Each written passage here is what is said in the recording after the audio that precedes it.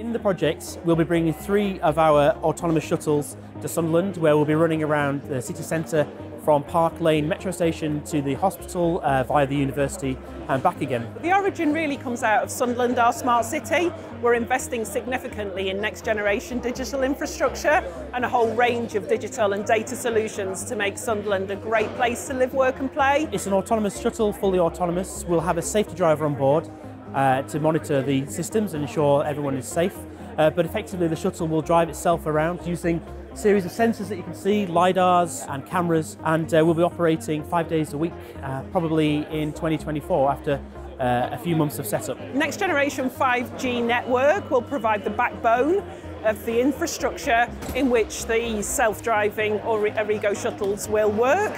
Our intelligent transport corridor, which is the route that we're going to take passengers down, interacts with our urban traffic management centre in the heart of Newcastle, so that actually we can fully monitor at all times the autonomous vehicles running on the road, and we can look at doing things like changing traffic sequences, etc. The fact that we're going to be running autonomous shuttles in a very busy urban environment, that we're going to be transporting passengers, the amount of effort that we're going to put into engagement with the general public, with passengers, with operators, so that we can really gain very valuable insights.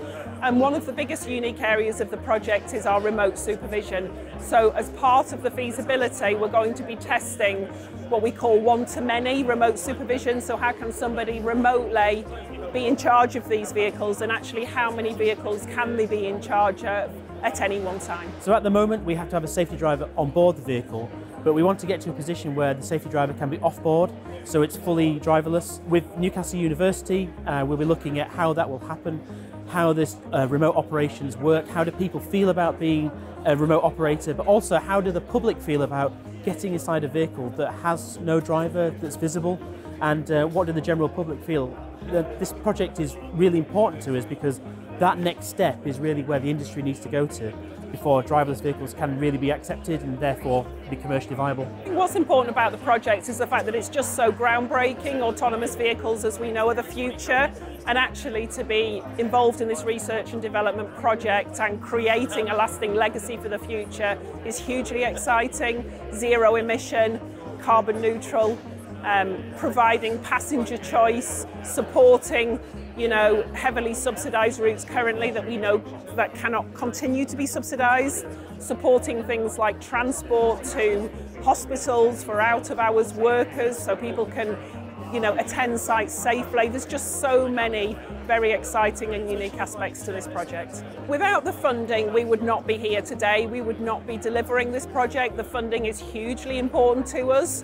It is match funded, so partners are putting quite a lot of contribution towards the project, but without that significant contribution from Innovate UK, we wouldn't be here and it wouldn't be happening. The future for this project is reality. We are going to be seeing these amazing shuttles running on the Sunderland roads early 2024. We'll be having 2 of these shuttles running on a continuous loop Monday to Friday in the main body of the day. We'll have real people, real passengers travelling on these shuttles. Will be making a difference. They will complement existing public transport, but I think the excitement is really about then, through the project, how can we make these shuttles a reality all across the UK, in fact all across the world for the future.